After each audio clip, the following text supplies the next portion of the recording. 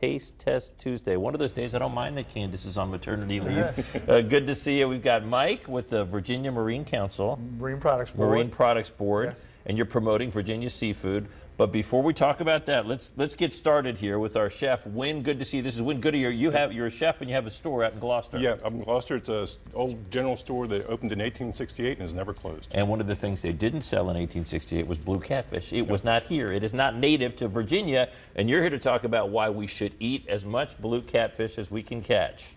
Or at least close to it. Tell us about why you're promoting the fact that people should eat Virginia blue catfish. Well, these blue catfish were turned loose as a sport fishery for the game, hook and line fishery in the 60s and 70s in Virginia tidal waters. So they were released on purpose. Correct. To try to be something fun to catch. Right, yeah, for the sport fishery, it's a hook and line fishery, and it's succeeded in that, and they grew up to be over 100 pounds is some of the records in the state, they're hook and line. We've seen pictures of people catching these catfish that are enormous. Correct. We don't want to eat those ones? No, we try to harvest anywhere from a half a pound up to about a 30-inch fish. And this is what they look like. And one of the reasons why you're trying to get people to eat them is because they're non-native and they are eating everything up in the river. They're eating the same things we want to eat. Our blue crabs, our striped bass, herring, shad, menhaden.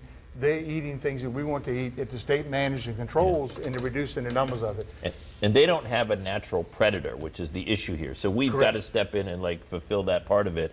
And one of the reasons is this is actually cut off when you see these in the store, in the market, but there's these super sharp bony barbs here. And got razor edges on the side of it. It goes in, it's just like a saw blade trying to pull back out. But on the inside, tastes pretty good. Win, that's where you step in. Yes, it is. I mean, this is you've had in the past people approach you and in the chef community and said, can you convince people to eat this invasive thing? Right. But this you're on board with. This was a few in the past. It's been at most you're going to get. It's okay. This one is really. It's easy to sell because, and people hear catfish and you think of the muddy tasting catfish, and this isn't like that because they eat, they're in salt water, they're eating crabs, we've got shrimp in the bay too, so they're eating this type of thing and that makes them taste better. Yeah, and they're not the traditional catfish that we think of as like in muddy holes at the bottom, but this is a column feeder. It's going up and down. It's opportunistic and it's eating whatever. So in terms of eating it as we eat it, it's a good thing to cook. How can you prepare catfish? Blue catfish, I should say. Blue catfish. Well, today what I'm doing, it's very simple. You can fry them. You can make a batter for them and fry them. I just did a simple seasoned, like a seafood breader. We deal with a company that mills their own grains and everything. This is actually a Bloody Butcher cornmeal. It's a red corn. Oh, and nice. it's really cool, kind of a heritage breed type of thing. Okay. So I've made this up, and all I did was dust it. Yeah, we don't have like 3 inches of oil frying here. No. But these, because it's a mild fish, and I'm not a real fan of fishy fish at all. This is nice and mild, so it's really versatile.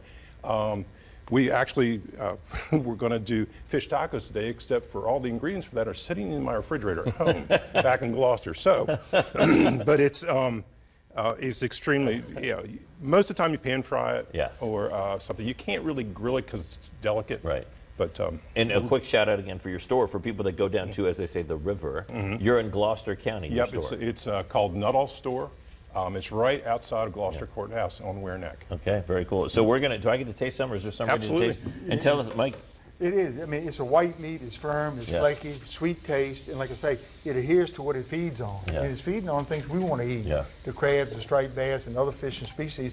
So the state, we've harvested about 5 million pounds this past year. But the goal is we can harvest 4 or 5 times that. If you were to go with a big net and take like a whole chunk of water out of the fishery spots, what % of the fish in there would be this blue catfish? Some of the rivers in Virginia, the biomass is 80% of blue catfish. 80% for people that are watching at home. So this was not a thing years ago. No. And artificially it's taken over. It's an invasive species. And it eats everything. And so let's eat it. Let's eat it. That's what we want to do. We want to get it on the menus, get it on the plates, get it in the retail stores. And you said you can buy this. You can go to local retail markets, restaurants. Some are featuring it. And what is the cost of this typically if I buy this like at a seafood market? I think retail supermarkets anywhere from $8 to $12 a pound, depends on the market. But it's a firm, white, sweet taste. Adheres to spices, marinates, rubs very well. Outstanding. It's very good. A 3-ounce serving only has 70 calories. There's 15 grams of protein in that. and only 1% fat. And the idea here is that hopefully we can, if we manage this population, then that allows some of the native species to continue to thrive, and they'll be available as well. Yeah, definitely. It's going to help the crab population, the other species of fish that it's eating. I love it. And can I take this one home with me? You can take that one home with you, enjoy it.